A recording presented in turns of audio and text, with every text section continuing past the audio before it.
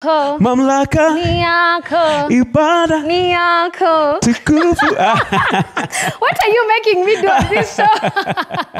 Wow. My work is to talk, not to sing. Makaribu. Well. My goodness. Do you know? Yeah.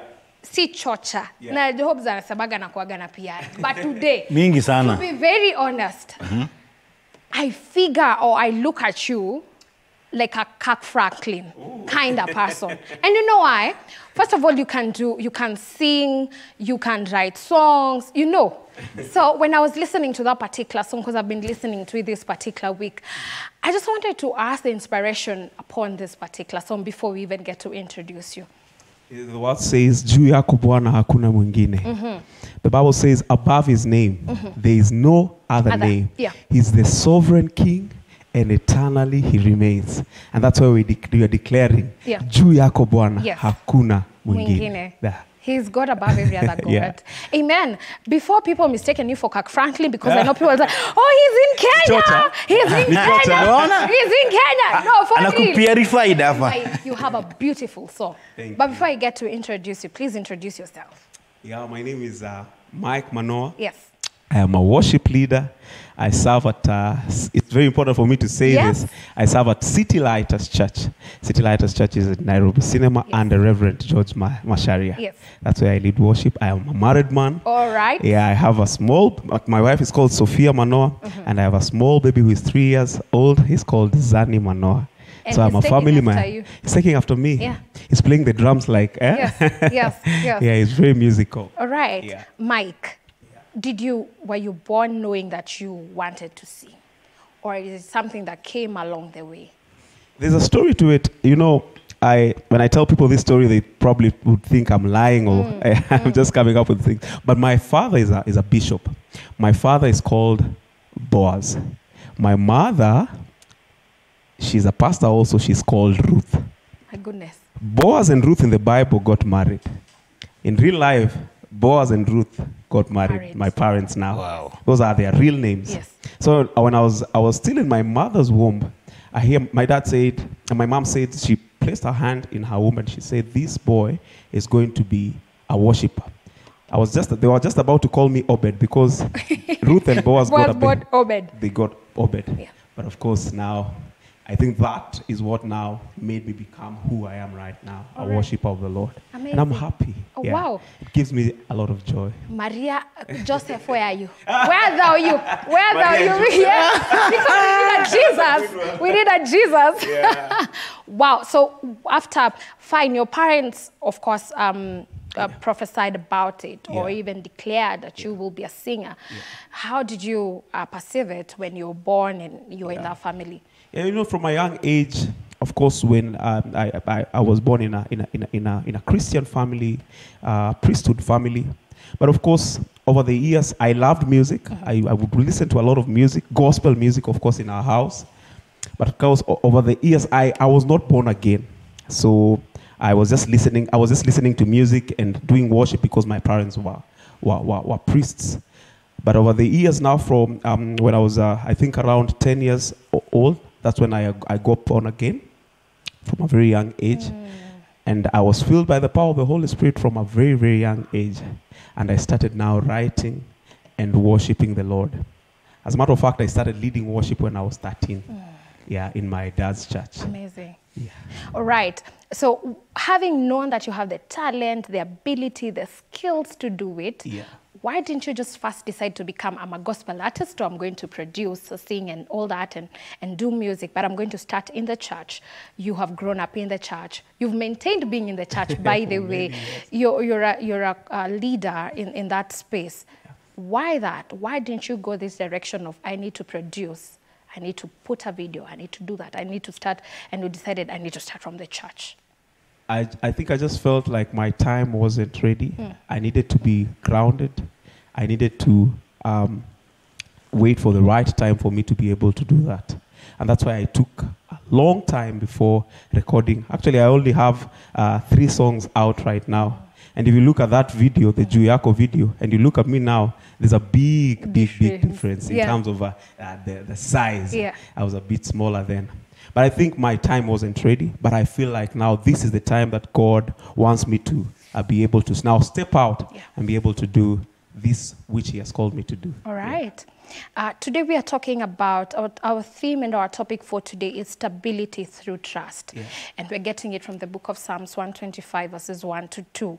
I explained to people earlier how beautiful the Lord he surrounds us and he makes us to just be anchored in him, but he also asks us to trust in him. Yeah. All right. Because of course you cannot depend on someone you don't trust. Yeah. All right. Have you ever been in a space where you felt that I might not be stable? I don't think I trust the Lord. I don't think this is it for me. I don't think I was called for music, but you kept on pushing. Have you ever been in that space? First of all, I am actually amazed. Yeah. I'm just about even to fall down Okay, right now okay. because Psalms 125 verses 1 and 2 is my theme verse for my live recording. Wait a minute. The Bible says surrounded? the Bible says in verse 1 that those that trust in the Lord, they are likened to Mount Zion, and they cannot be moved. Shaken. They find stability in the Lord. And verse 2 now, which is my main theme verse, it says that those that trust in him are surrounded. Yeah.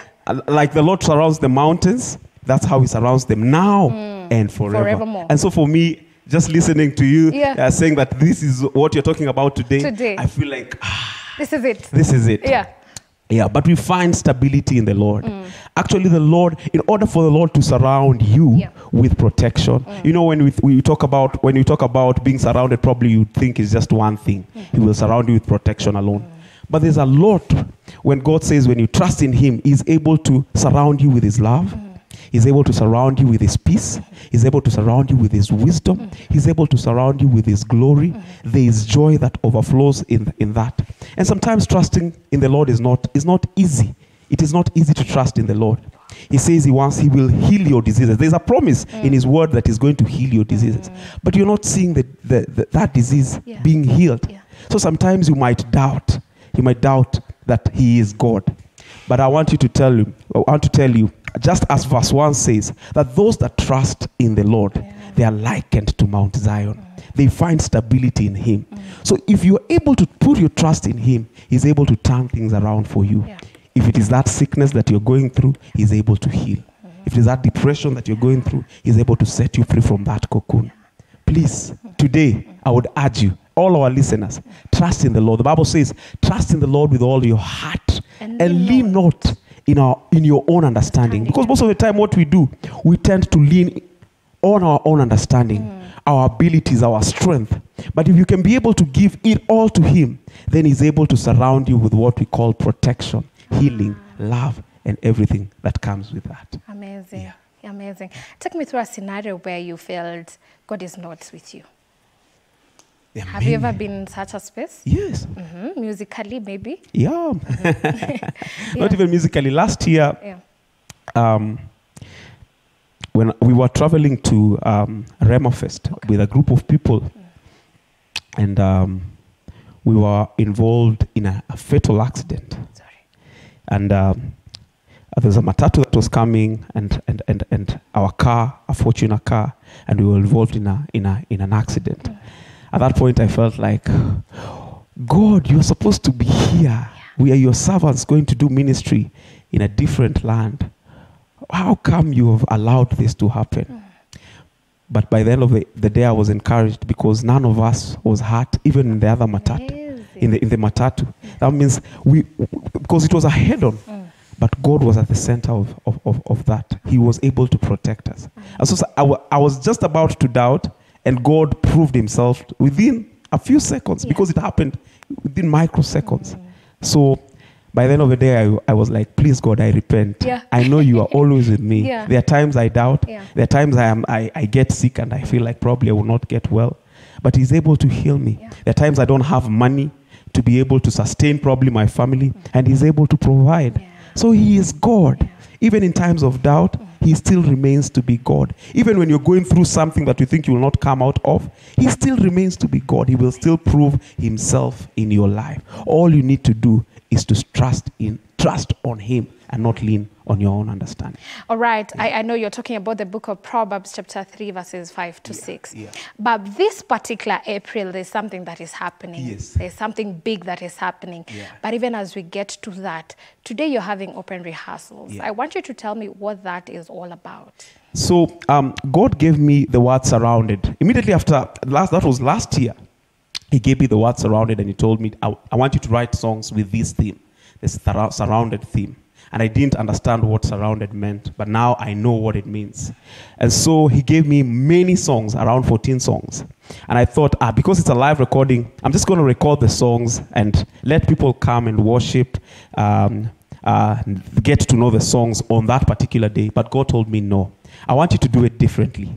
I want the people to learn this. I want them to learn these songs way before the live recording so that I can be able to minister in their lives, to their lives.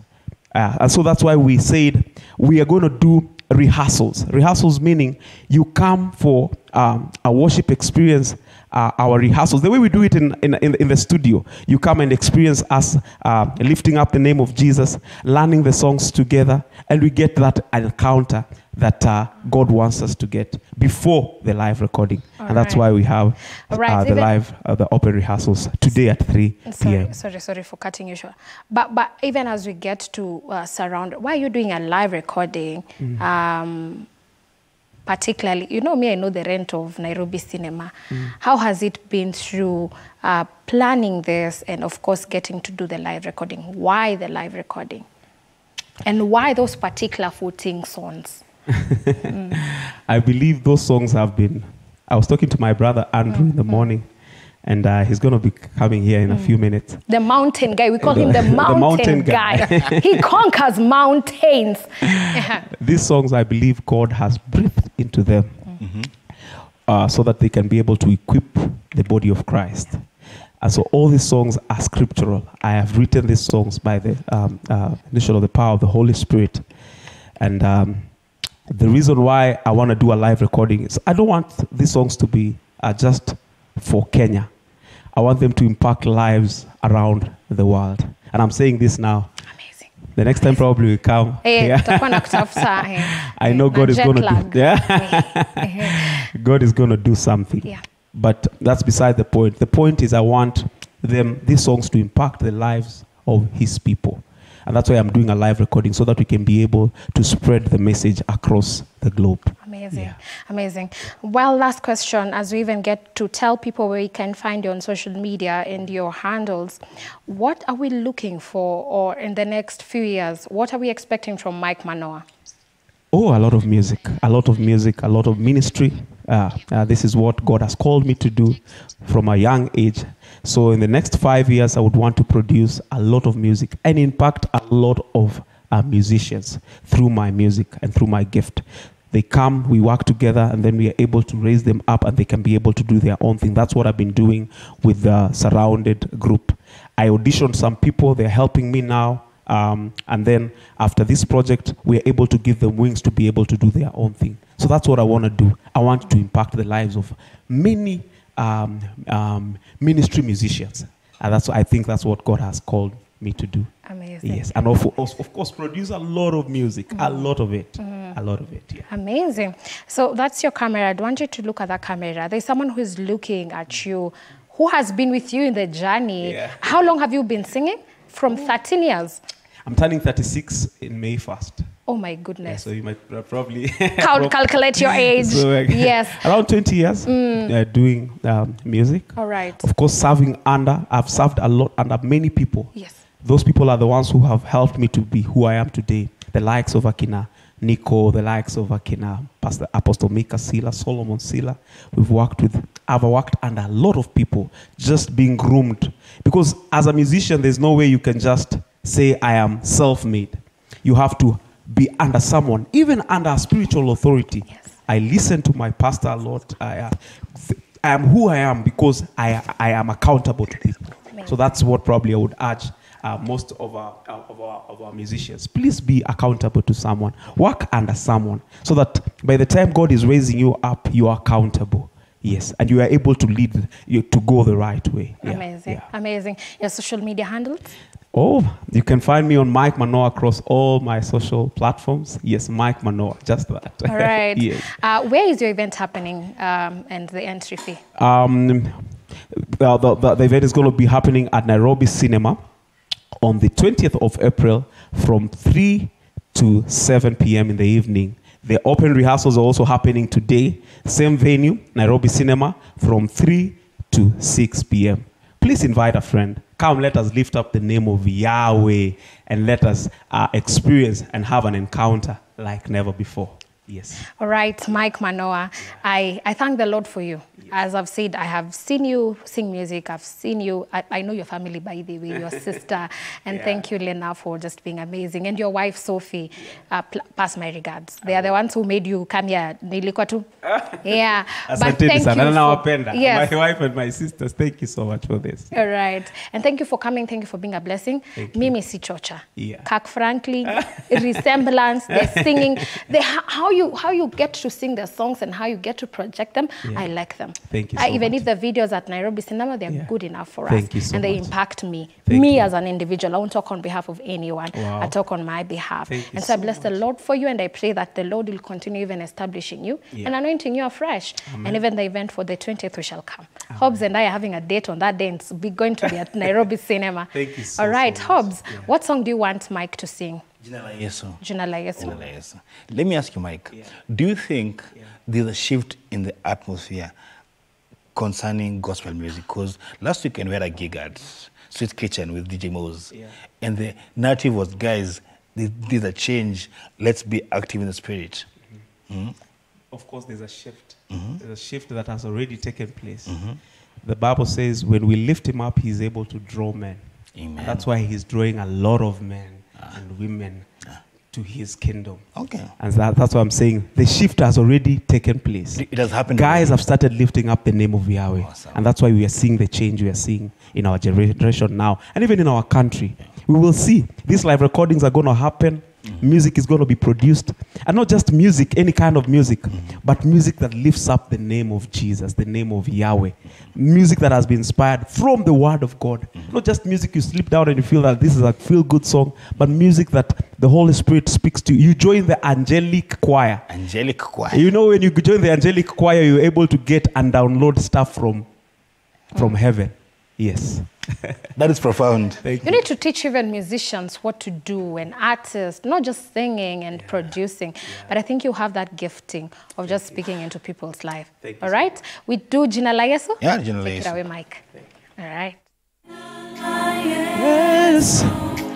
Lina.